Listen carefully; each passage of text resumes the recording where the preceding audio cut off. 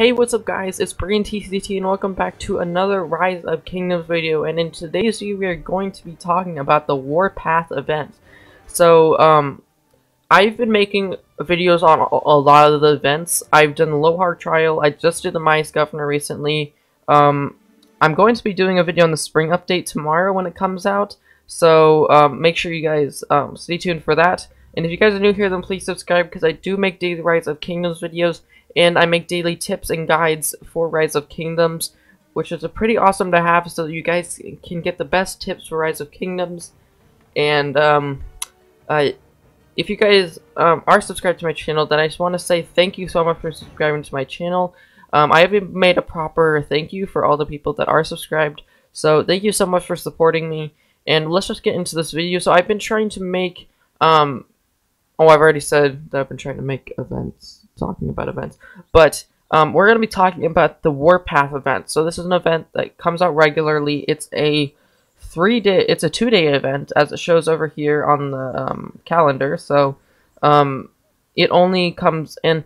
So the interesting thing about the WARPATH is that sometimes you can get keys, and other times you can get like resources, and I prefer getting keys, which I like, but sometimes it'll give you resources instead, which isn't as good. But you get a golden key just by training 2,000 of each unit, so then you can get about 5 keys a day, and also this 20,000 XP, 6 hour speed ups, and 50,000 gold, which isn't as good, I wouldn't say, but because I make a lot of keeping videos, this is really helpful, because I get like an extra 10 keys just in 2-day events, so it's pretty helpful. And so it's it resets every day, so that it's like you make it like 5 per day, and then the next day it'll reset, so then you'll have to do it again. So it says you have to train tier 2 or higher. So because I don't train tier 2 anymore, it takes 2 days for my T4 to, well, it takes 1 day for my T4 to get 1,600 units, so then I usually just do 1 day and wait that, and then speed up the rest for another day. So that's what I usually do, so that I can complete this event. And there's other variants of this event. I'm not sure if they're the same event or they're different ones, but there's ones that are similar, like if you train 1,500, and then if you train 3,000, then you get some better rewards. I don't know, I forgot for whatever reason, but so because I'm still upgrading my siege units for these ones, I'm still upgrading them.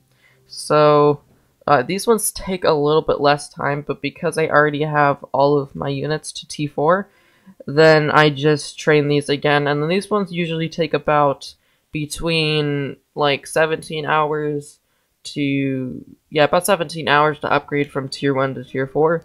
So it's about the same time, but they take a little bit less time. So I already have this one completed for whatever reason. That's pretty cool. But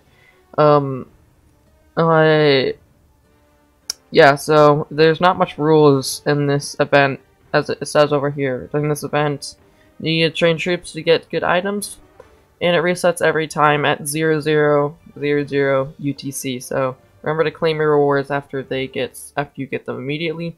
So there's not much else to talk about in this video. Thank you for just staying to the end. I mean, there's not much to stay to the end too, because it's a short video, but I've been needing to cover all the events because they're good videos. So thank you for everyone that did stay to the end. And also, I've already said that. I always repeat myself on accident in these videos. But if you guys are new here, then make sure to subscribe, because I do make daily Rise of Kingdoms videos here. And thank you for, I was about to say it again. And I'll see you guys next time. Bye, guys.